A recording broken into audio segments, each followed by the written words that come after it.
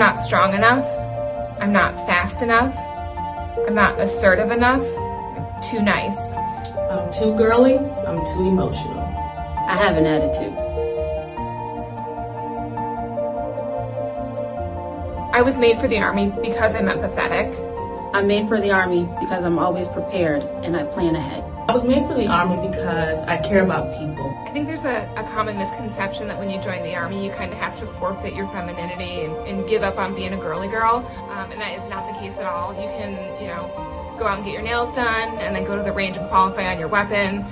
You can do a full face of makeup and then go out the next day with a full face of camo face paint and, do your training like any other soldier would. I think there's a lot of opportunities for women to maintain their individuality and still serve their country to the fullest extent.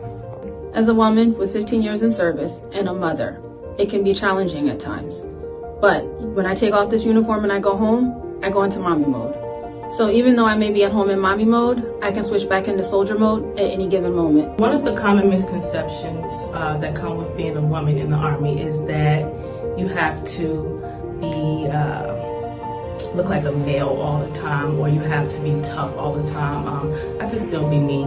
I wear my lip gloss, I wear my hair down, I order regular clothes. I don't look like this outside of this uniform. I take pride in it. However, at the same time, I take pride in being an individual and a woman and girly girl at the same time. So you can still have your own identity as well as wear this uniform.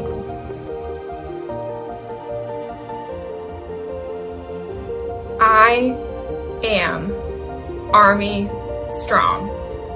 I am Army strong. I am Army strong.